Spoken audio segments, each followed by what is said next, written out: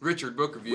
Woo! 681. Now, listen. That was right-handed. Keep reviewing poor books for now. Because I'm in the game at 681. Yeah, he is. We get into the 860s and I'm no longer in the game. You wait till I get back to the top 5. Yeah. Get into those one time. We'll find out. So, anyway, Richard, I think, makes some really valid comments. Oh, he's right on. I mean, Yeah. I totally, wholeheartedly agree with him in every aspect. Like, I want to be an aficionado of a lot of things. I don't want to be an expert or a master in any of them. So it's nice to get different perspectives on patriotic prostitution versus Santa's. This is probably not. This isn't a textbook. Right. But it is. It's meant to expand the way that you're willing to view certain subjects. Sure. I mean, even if there may not be 100% accuracy with regard to how they're approaching these things, but it kind of encourages us to look at things from a different perspective. Right. I mean, monkey prostitution.